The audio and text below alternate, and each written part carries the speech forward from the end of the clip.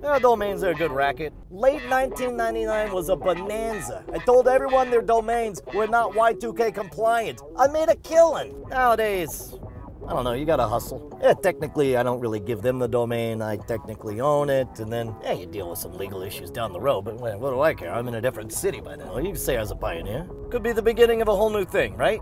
The newest craze. Everyone will say, like, he was there first. When you're selling domains door to door, you gotta push the hard sell a little bit. The mouths on some of these dames. Well, look at one. I say, hey, nice dog. You want to buy a domain? She says, I get my domains from domain.com. They have .com domains for only $9.99. They have .net domains for $8.99. I say, hey, I could do better than that. $9.98. That's under $1,000. That ain't what she meant.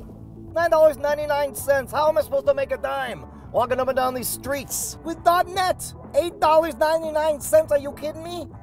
.com, .net. Those are the only two that matter. And on top of all this, she says, I use promo code SCAMSchool at checkout for an additional 15% off.